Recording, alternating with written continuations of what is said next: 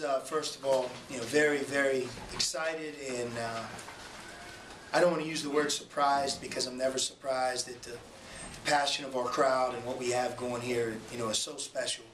But watching that football game last night and watching our team play the way we did and having such a huge crowd, you wonder if that same group of people in many ways can come back and turn it around to 1 o'clock today and come to a red-blue basketball game. So to have the crowd that we did was just amazing, and I think it speaks volumes of our great tradition, and it also speaks equally about our bright future. And so I'd like to thank everyone who attended the Red Blue today.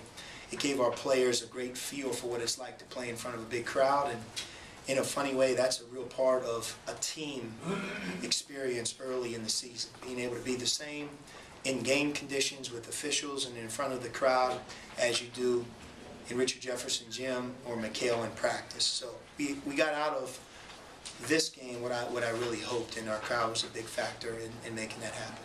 We didn't lose today. We won.